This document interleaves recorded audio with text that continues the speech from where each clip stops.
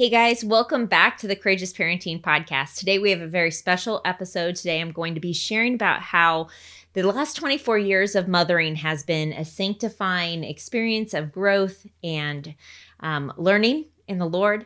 And today I'm going to be doing the podcast on my own because Isaac is not feeling up to par. And so we thought this would be a great opportunity. I just celebrated my 45th birthday this last week, and my oldest turned 24 this month as well. So it's been a month of actually a lot of reflecting for me. And so as I've been doing some reflecting and thinking on how my parenting has changed over the last 24 years, there hasn't been a lot of big changes, but there's definitely been a lot of lessons learned. And so I know that for myself, the mentors and women that I've learned the most from were those that were willing to share the things that they've learned along the way. So I hope today's episode is an extra special encouragement to those of you who are listening. But before we get started, I wanted to share with you guys something that's really near and dear to my heart, and that is homeschooling curriculum. As you guys know, we have been enjoying getting to be more familiar with master books, and that's one of the main curriculums we're using for about 4 of our kids this year, and we have partnered with them to bring a really awesome giveaway. You can find out more about that by going to masterbooks.com/courageous to sign up for the giveaway as well. But there's actually 3 different kind of book bundles, if you will, of favorite curriculum that I've been able to pick out based upon different age categories. So it doesn't matter what age your kids are, you're welcome to join in the fun and hopefully win a giveaway of curriculum. Wouldn't that be awesome to get some curriculum for free to try out with your kids? So go check it out again. It's at masterbooks.com/courageous. And while you're there, I just want to encourage you to bop around their website and check out more of what they have available. I don't know if you knew this, but they are exclusively Ken Ham's publisher. So a lot of his books, you'll see if you're familiar with Answers in Genesis and the different curriculums that they've had over the years, you will see those at masterbooks.com. We've been using them for probably close to 20 years with our family, and we've just been so thankful for that ministry as well. So as you're going through, you will find that they have a lot of different options for science curriculum, math, and all different kinds of things. So have some fun, but don't forget to enter the giveaway. All right, well, let's dive in. As I was mentioning, this month has been a month of reflection for me.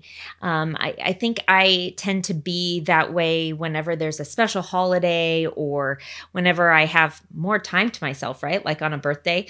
I actually got to go and have a little bit of time alone after going bowling with my family, which was a super big highlight. And while I was sitting there, I was doing a lot of thinking, praying, reflecting. I even got out my journal and I started writing some things down. And that when I was doing that process, it was just for me. I wasn't intending on sharing a lot of those things with you guys. But as this time has allowed, I realized, those are actually probably some of the most precious things that I want to share about the last 24 years. So I'm going to share part of my testimony, which is that you might be surprised, if you were to follow me like on Instagram, or if you've been listening to the Courageous Parenting Podcast, you maybe know that Isaac and I have been married for almost 25 years. We have 9 kids that range from ages 24 to age 3. So we have kids in every season of life, and we're also grandparents. We have 2 grandchildren as well. This season of mothering has been special, but it's been hard, if I'm honest. It's been hard in a good kind of way.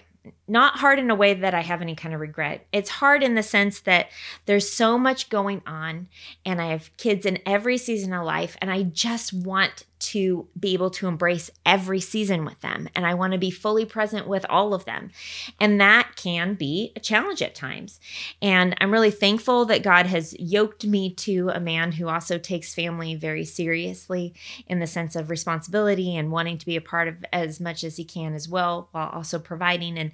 And so Isaac does a really good job of supporting me, and we do a lot of things as a team. Sometimes we're tag teaming where he's going in one direction, I'm going in the other. But I will say that not being able to be everything for your child has been really humbling. And I think that that's probably one of the first things that I would like to talk to you guys about in regards to the sanctification of motherhood. When I became a mom for the first time, I remember thinking of all the things I wanted to be for her. I thought I wanted to be the best mom I could possibly be. I thought of all these things that I wanted to do with her, whether it was traditions or, oh, I'm going to make scrapbooks for her, or I'm going to have keepsake boxes for her. And, oh, we're going to have these memories, and I'm going to do swimming lessons with her, and I'm going to do ballet with her, and all these things. Like I had all these big, grandiose ideas of what motherhood would be like and how much fun it was going to be, and that I was going to be best friends with my kids. And it was just going to be a whole bunch of fun. And of course, if you've been a mom for any length of time, you know that it's not that simple. It's not all roses and chocolate cake and strawberries and bubbles and swim lessons. There's those moments where you honestly find yourself literally going, I don't know what to do in this situation, Lord. And for me, becoming a mom, that was really a lot of my experience firsthand. I didn't know what I was doing as far as taking care of a baby. Birth and all of that, I read as many books as I possibly can. If you've read Redeeming Childbirth, you know that whole testimony. But I will say that, today, motherhood is probably very different for moms than it was for me 24 years ago. There was no social media. There was no internet. There were no blogs. So it wasn't like there was instant information at your fingertips. And while that can be a blessing, it could also be really overwhelming to a lot of you. And I hear that from you guys on a regular basis. How do you know what you're reading is actually the right thing? How do you, it's so overwhelming. I keep hearing this side and then I hear that side, and I don't know how to make a decision on vaccinations or this and that. And I will say that while there was an element of simplicity to those years of not having so many voices to have to weed through, there was still a challenge of not having the training, not having the experience, and having to go to books and trying to find people who would make time to spend with me and mentor me and teach me. And I think that for me as a mom, finding a mentor was probably one of the best, most profitable things I could have spent any of my time doing, was sitting at the feet of another mom who was maybe a decade to 2 decades ahead of me, and her being willing to be honest and transparent and share the lessons that God had taught her over the years. So I hope today is an encouragement to you guys. But one of the first point that I'm going to bring up, how has motherhood changed me? Well, there's been many, many ways. That if I was to count all of the ways that motherhood has sanctified me or changed me, this podcast would go on and on and on. So I picked the top 4 things that we're going to talk about today. One is selflessness. The second thing is learning how to surrender control. The third thing is humility, how God has humbled me. And the fourth thing would be how he has refined me and is continuing to refine me. And while I'm saying, oh yeah, these are 4 things that God has done the most in me, that doesn't mean he's done with me yet. I still experience these things on a daily basis. And I think that that's an important expectation that we all have of ourselves. That these things, learning to be less selfish, learning to surrender control, learning to be humble, and being open to the Lord refining us through hard times and through being reflective and honest about the things that we struggle with. That is part of the Christian walk. I will say that part of my testimony begins with 24 years ago becoming a mom and it not being so popular to be a stay-at-home mom that wasn't doing something on the side, a side hustle, if you will. And I remember feeling really almost embarrassed to admit to people that, yeah, I'm a stay-at-home mom. I'm a stay-at-home wife and mom. Yeah, I cook and I clean and I change diapers and I do laundry and I decorate my house and I entertain people and I help my husband with different things and I pay bills and and I would list all the different things. I take kids to doctor's appointments and I go grocery shopping and and I pick up toys and I do preschool with them. And I remember the long list of things that I did and feeling like I was less of a woman or less of a busy woman of God because I wasn't working outside the home and then coming home and doing all of those things in addition.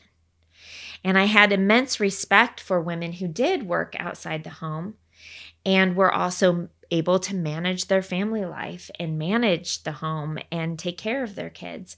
And it was very confusing to me and hard for me. And I think that during that time, that was really the first time that I realized two things. One, I need to grow up and be stronger and not be so much a people pleaser, but be willing to listen to my instincts and listen to God as He's prompting me to do certain things for my family, and not be looking and comparing to other families, but be confident in the decision and the thing that my husband and I feel strongly that I need to do. So coming to that place was a journey. It wasn't something that was right off the bat, oh yeah, I'm going to be a stay-at-home mom. And I have always hoped that for my daughters especially, that they would grow up and they would already have a confidence in their identity and who they are and what God has called them to, that it wouldn't be a wishy-washy thing for them like how it was for me. And I know that for myself, they've probably watched me over the years grow and being more confident in saying, yeah, I'm a stay-at-home mom. And not being a people pleaser and not trying to prove to them that I'm not lazy and that I do work hard. Also, I think there's this element of just Christian living, right? Where we recognize that if we're walking in the ways that God has called us to, there are going to be things that we choose to do. And I'm not saying just that, just anything in general, that we are going to have to be walking counterculturally today. And that can be a hard thing, especially if you're a people pleaser. And so I think that the first thing that I had to realize is that tendency in myself of being a people pleaser was really selfish. It was about me. It was about what other people thought about me, versus selfless and being willing to obey God and lay down my life and take up the cross that He had asked me to take up, to bear the cross He had asked me to bear, and be willing to walk strong and confidently in that with a selfless heart attitude, recognizing that I didn't need to have accolades or permission or even pats on the back or feel valued by other people, knowing that what I was doing was valued by God and that was enough. Not that I was enough, but that God was enough, and that me being obedient to Him was what I needed to focus on, not on what other people were doing. So yes, having to step out and being somewhat countercultural was one of the first hard lessons that I learned in life. I want to share with you guys from Luke chapter 9. If you'll flip with me there, if you guys have your Bibles, that would be awesome, because I have some really special scriptures to share with you guys today. Luke 9:23 says, "And He said to all, if anyone would come after me, let him deny himself and take up his cross daily and follow me. For whoever would save his life will lose it, but whoever loses his life for my sake will save it."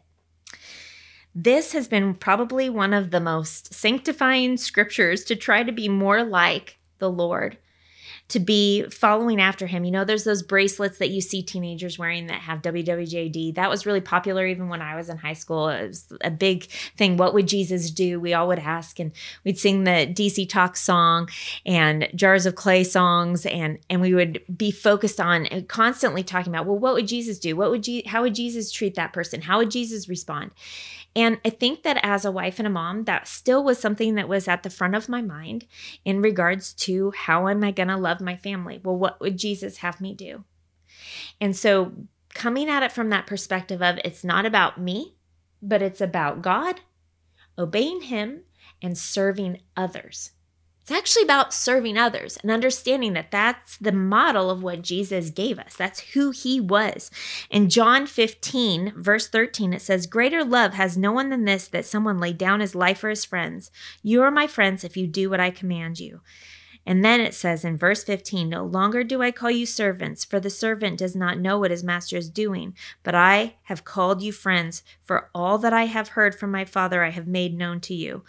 This scripture about being friends of God and understanding that His word actually is our guidebook for understanding what God's will is for our lives, and looking at what the responsibilities and jurisdictions that mothers have. I'm speaking as a mother to mothers in today's podcast, but this goes the same for parents, like all parents, moms and dads, in the sense of like, what does God's word say is my responsibility in training up a child in the way he should go. When he is old, he will not depart from it. That's Proverbs 22:6, right? You see scripture like Ephesians chapter 5. Let's just flip to that together, because I think that this is another verse that is, for me, has been a huge encouragement, but I know will be to you as well. It says, and walk in love as Christ loved us and gave himself up for us, a fragrant offering and sacrifice to God. So if we're trying to be like Jesus and he gave himself up for us, we should be giving ourselves up for other people as well. And if not first our family, like God even says that we should be doing this for our enemies and for other people who don't like us. But if we can't even be selfless with our own family, which is like the first training ground of selflessness, then there's a big problem there. And so recognizing that God calls us to walk in love as he walked in love. And then Ephesians chapter 6, this other verse, this is super encouraging. You guys probably all have had your kids memorize, children obey your parents in the Lord, for this is right. But if you skip down to verse 4, it's really, this is like a warning to parents, right? Fathers, do not provoke your children to anger. And then here's the instruction, but bring them up in the discipline and instruction of the Lord. And so we have different verses like train up a child and bring them up in the discipline and instruction of the Lord.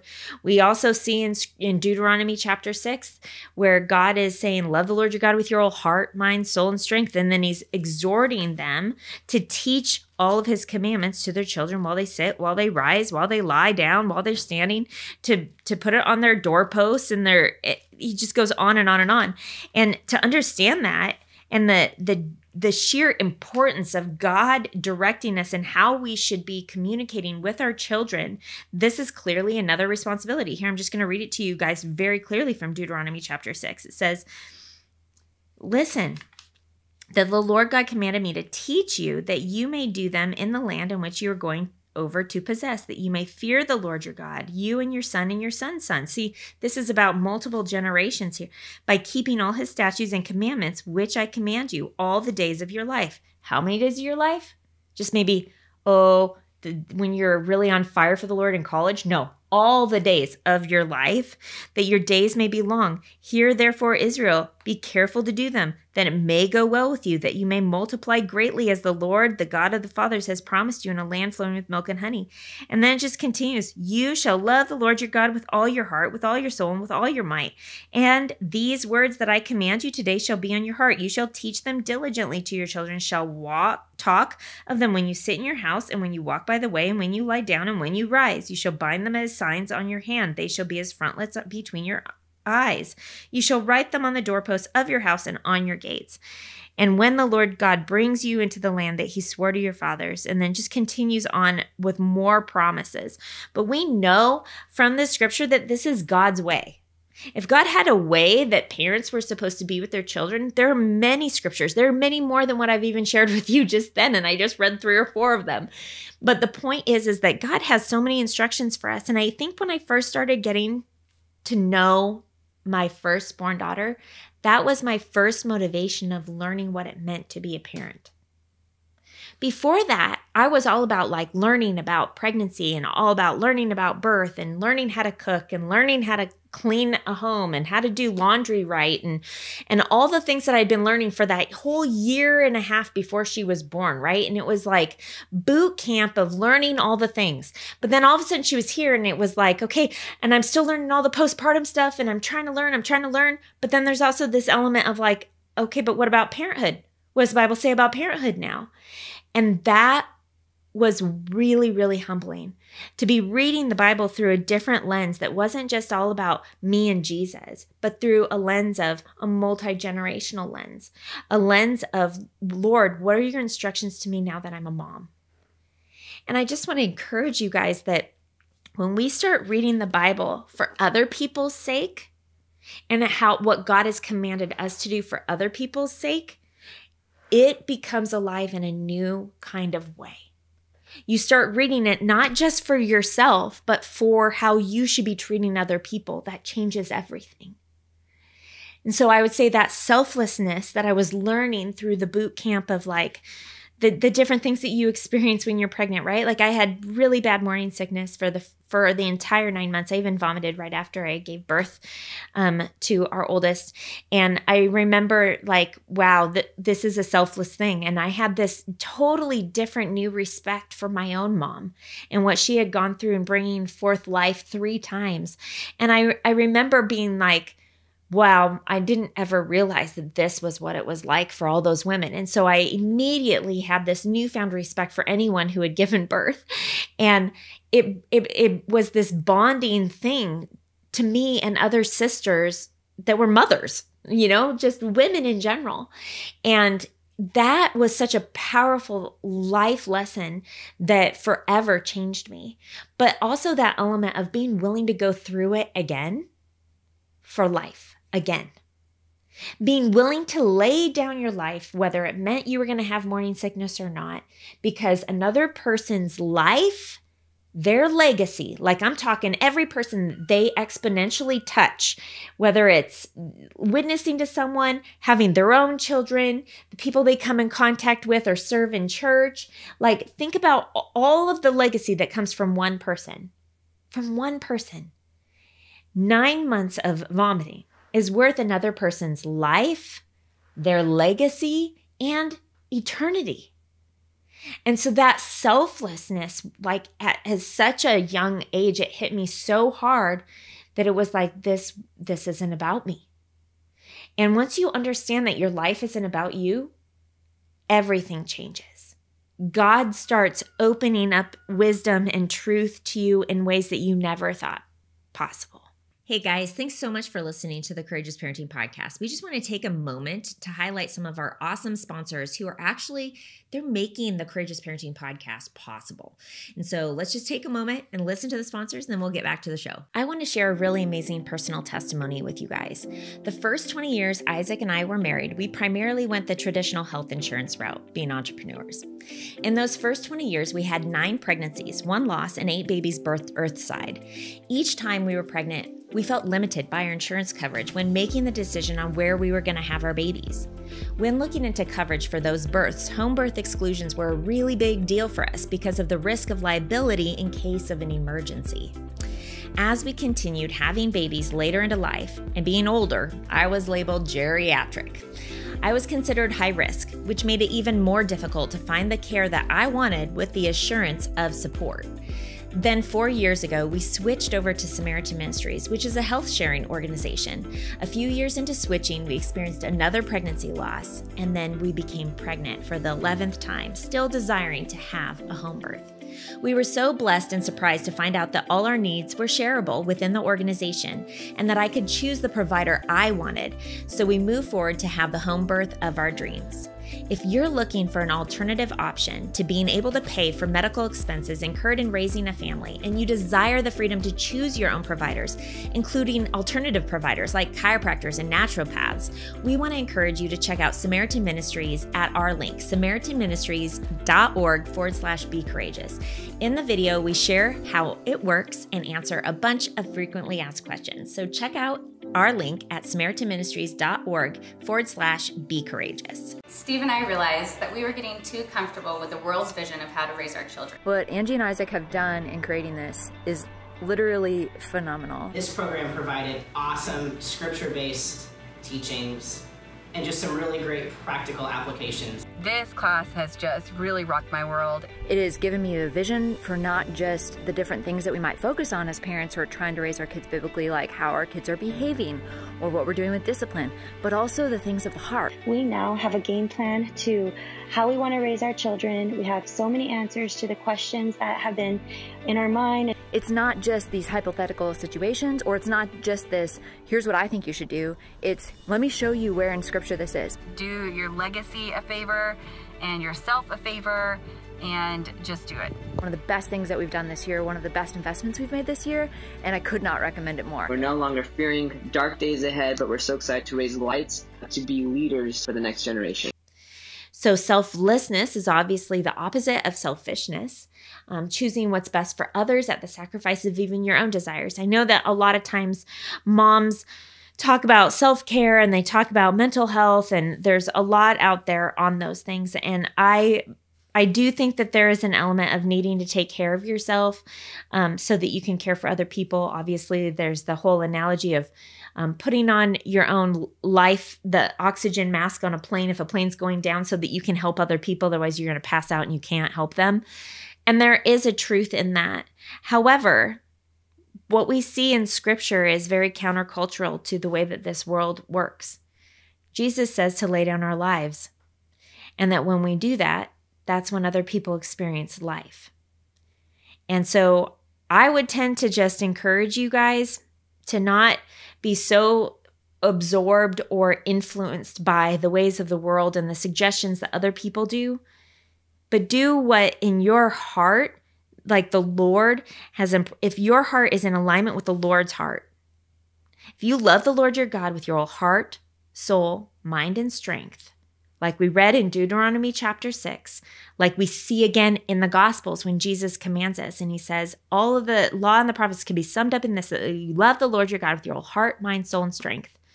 He put heart in there. Why? Because our heart can be deceived. But when we love the Lord with our whole heart, he changes our desires. He changes our minds. He changes our hearts to where then we can fully serve him selflessly. So the second thing I want to talk to you guys about is surrendering control. And this is a really big thing. And I think it's something that as humans, we keep trying to take back control, don't we? But control is really an illusion. But a lot of people struggle with this illusion. I myself am one of the greatest offenders of this. And it's out of love always, especially in regards to motherhood, where I just don't want my kids to be hurt, right? To where you're like, oh, please don't go cliff jumping. Oh, please don't play football. Oh, please don't do that. You're going to get hurt. Don't dirt bike. You're going to get hurt. Oh, motocross, going to dislocate something. You could die. Like I think of all of the what ifs, and they potentially, like what happens is as a mom, I want to take control and say, no, don't do those things. It could put your life at risk. That could cause you pain. I don't want you to be in pain because if you're in pain, then I'm in pain too. It's a self-preserving mechanism or reaction that all of us humans actually have instinctually, is to self-preserve. You see it from Adam and Eve back in the Garden of Eden in Genesis. When they sinned, what they do? They hid. They were self-preserving. And so as moms, if we're walking in a place of selflessness and wanting what God's desire is for our children versus our desire for our children, those are two very different things.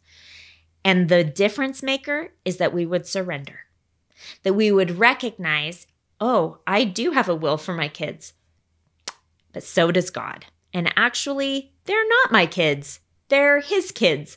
So I need to give up my will to the Lord and pray for God to impress upon his will that he has for my child. He would impress that upon my heart and that I would be able to lead them and help guide them and give them wisdom that would help them make the right decisions in their life so that they can be walking in God's path for them. But here's the deal. Our kids also make decisions at times. And so as your kids get older and older, this is definitely something I've experienced, and you are surrendering more and more, right? Because when they're older, you're not always picking out what they're eating, for example. You're not choosing what job they're going to pursue. They have to make those decisions.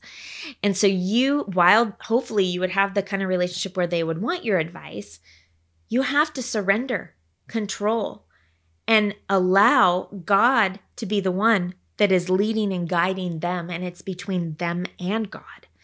And that, my friend, has been probably one of the most sanctifying things that I have been experiencing in motherhood. And I think that, you experience it a little bit when your babies are born, and it's so funny how we go from wanting them to do everything early. We're like, oh, come on, you can crawl. Oh, you can talk, you can say it, baby sign language. Oh, you can go potty now. We're going to try potty training. You're doing all these things to get them to do things, maybe even before their time. But then by the time the second or third kid comes around, you're not like super eager for them to crawl, are you? Because you know what that means. You're not super eager for them to have teeth, are you? Because you know what that means. Instead, you start to really understand how quick the time goes and you savor it more and you start to delight in it more. And that is truly a phenomenon that every mom experiences. And there's just no way that you can, no matter how many times you've been told that, you can't fully embrace it in the same kind of way until you've experienced it yourself. And it's just part of the sanctifying journey of motherhood. But that's the boot camp that we walk through little by little as our kids are little, and then they start getting older. And then by the time they are older, Lord willing, we have surrendered more control and we have let go and let God to where they are able to feel like confident, and that we are confident that they are able to walk strong in the Lord on their own 2 feet. And I think that there is a need today for this message more than ever, because there is a real epidemic of kids that are failure to launch, especially among boys. It's almost like the moms are just keeping them boys longer, way longer than they should be. And I do think there's an element of technology and just society and low expectations of teenagers. And there's so many things that contribute to that for sure. But one could possibly be that women who are mothers need to learn to surrender more control to the Lord. And here's the fruit from it. If you in prayer surrender to the Lord, you will be drawn and experience God in a whole new way in your prayer life. That for me has been the fruit. So as I, in obedience, have learned to surrender more and to back off and to let them go, I have learned to grow in my prayer life. And you know what is awesome? Is that in doing that, I found that some of those kids will start coming back even more than you thought they would, because they do want that connection with mom and dad. They want that prayer. They want that wisdom. And that's how it should be. It shouldn't be that we're constantly as parents all throughout our kids' lives trying to exercise some kind of control. But instead, we need to back off. There's Mark 14, verse 36 is a scripture I want to share with you guys. That this has been super convicting to me. It says, and this is Jesus, and he said, Abba, Father, all things are possible for you. Remove this cup from me, yet not what I will, but what you will. And this is the example that we have from Jesus. He's praying in the Garden of Gethsemane, and he's about to be sacrificed. Obviously, he knows what God is calling him to do, but he doesn't want to do it. But then he changes and he submits and he says, Lord, not my will, but your will be done. As moms, that is the beautiful picture of what true surrender looks like. When we're able to say, not my will, Lord, but your will be done in my child's life. Matthew chapter 6, verse 33. This is one of the verses that I remember just really bathing in over and over and over again. But seek first the kingdom of God and his righteousness, and all these things will be added to you. And this is why. Let me just explain.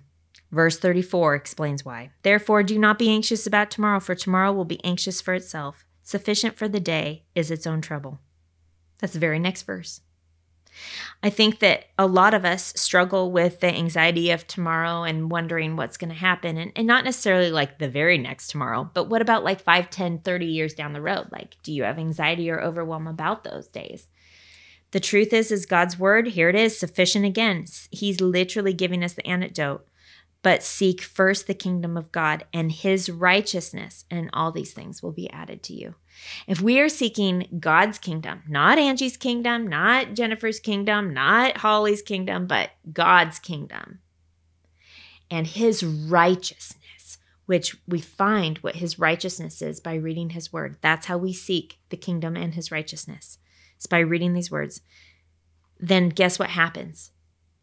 We will not struggle with being anxious about tomorrow. We see it again in Philippians chapter 4 if you need encouragement in this. The third thing I'm going to share with you guys is humility. Now, this is something that I think, again, is an ongoing thing that you're going to experience over and over again throughout your mothering. I know that for myself, this just keeps happening over and over again. God keeps letting me walk through things that show my imperfections, that help me to have a heart posture of, I don't have it all perfect either. And I think that one of the first experiences that I had was, And I'm not saying that life was like perfect up until then, but first 3 kids, I was doing pretty good managing the home, and we had date nights on a regular basis. The house, it would have messy days, but really like it wasn't too much to clean up and be organized and keep things going. But then I had my 4th. And when I had my 4th, that 4th had colic really, really bad. So I was up. I was up so much in the night, but then I had to be up and alert and awake during the day with the other kids. Wow, talk about humbling. I've had many humbling experiences in my mothering. I'm sure you could think of some too. But I remember thinking to myself years prior going, I wonder why people have such a hard time. Have you ever said that? That's almost embarrassing to say because it's so overcritical and judgmental and so prideful, you guys. But God is so good to us because he loves us, he disciplines us, and he allows us to walk through hard things to humble us because he wants us to be more like him. When I think of this, I want to just share with you guys from 1 Peter chapter 5, verse 6 through 10. It says, humble yourselves, therefore, under the mighty hand of God, so that at the proper time he may exalt you, casting all your anxiety on him because he cares for you. Be sober-minded, be watchful. Your adversary, the devil, prowls around like a roaring lion seeking someone to devour. Resist, firm in your faith, knowing that the same kinds of suffering are being experienced by your brotherhood throughout the world. And after you have suffered a little while, the God of all grace, who has called you to his eternal glory in Christ, will himself restore, confirm, strengthen, and establish you. To him be the dominion forever and ever. Amen. So in the end, God is glorified by this, but he's the one who allows us, like nothing tempts us that hasn't been sifted through God. And he can give us the strength. Knowing, ladies, listen, when you go through something, do not allow the enemy to deceive you into thinking that you're the only one that's ever experienced that. That is a lie from the pit of hell. And it will make you depressed. It will disable you. It will make you paralyzed. It'll become a snowball effect that gets bigger and bigger and bigger with more lies about how you're a failure as a mom. And that's not okay. We need to take our thoughts captive, understanding that in humility, if we humble ourselves and we cast our anxieties on him because he cares for us, and we're aware, we're sober-minded, so we're aware of what our insufficiencies are. We're aware of our imperfections, and we're watchful to try not to sin. But we need to resist him, firm in our faith. And we need to remember that other people are also struggling with these same things. And when we do, at the right time, God will restore us, confirm, strengthen, and establish us. That is the promise that we have from God. That is the truth that we know from his word in 1 Peter chapter 5. But it can be hard in the process of going through that time where you are struggling, you have anxiety, or you're struggling with some kind of suffering or trial that you're walking through. There have been so many times where we have walked through something and I've realized, okay, Lord, is this for me to learn a lesson, or is this for someone else to learn a lesson, or is it for both of us? And that should be our first prayer. Lord, would you teach me? Might this not be wasted? Sanctify me, make me a better person so that I can glorify you. Another scripture that I want to share with you guys is in Hebrews 12. It's verse 6, which says, for the Lord disciplines the one he loves. Listen, this scripture not only tells us that God loves us and that he's going to allow us to walk through hard times so that we are humble because it makes us better people and it refines our character and it brings us into closer fellowship with the Lord because we understand his suffering even more. But there's this element of like, what is the opposite of humility? It's pride. What does pride do? Pride comes before the fall. Yes, we know that. But pride also causes people to be overly critical and judgmental of other people, and that separates friends. No one likes being around someone who's overly critical. No one wants to spend time with someone knowing that they're just going to judge them harshly. They're not going to allow that kind of toxicity into their life if they're aware of it. We're just going to take a moment to listen about You Thrive. Our children going through this summer, and it is so good to fill the gaps of financial education. We'll be right back to the show. I want to pause for a second and share something that's been on my heart. This economy has changed, and it takes more to equip your children to thrive financially today. We can't just assume that sending them off to college or helping them get a job will make them successful. Youth Thrive Academy is filling in the gap left by educational efforts and offers a personal finance online course that's relevant to today's economy. I'm excited my teenagers are taking this comprehensive course knowing any gaps will be filled in financial preparedness. They're learning career readiness skills and how to manage their money through budgeting, saving, investing, borrowing, and protecting their assets. Make Youth Thrive Academy a part of your summer initiatives like we are.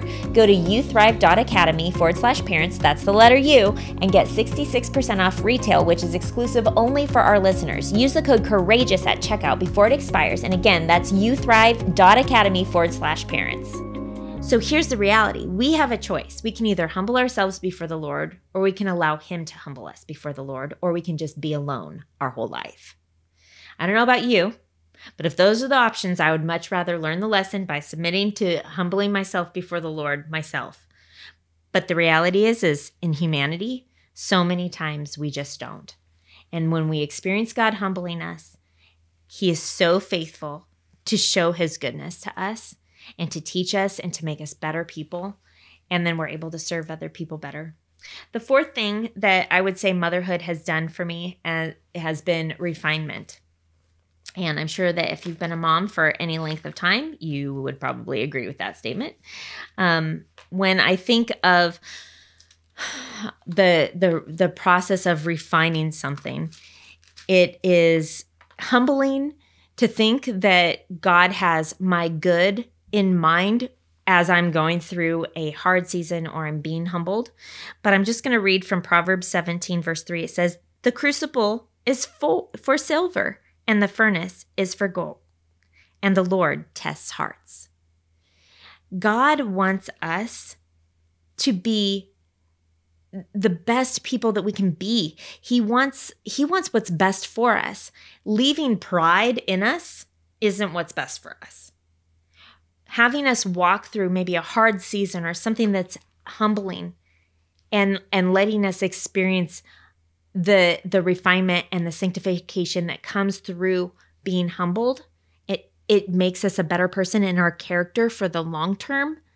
That is a discipline that is for our good, that is loving. And as parents, when we look at how God the Father treats us, and He's so gentle with us and patient with us, we need to be that way with our kids. But sometimes we're not, are we? It can be really hard. And so through all of this, of course, there have been character qualities and different things that have grown in me over the years. But one of the things that I've learned the most is just what one of my favorite songs is "Create in me a clean heart, O God, and renew a right spirit within me." And I keep thinking of how that is a process of refinement, where God has to refine us and create in us what He wants in us. But we have to surrender to that. We have to be humble in order to experience that.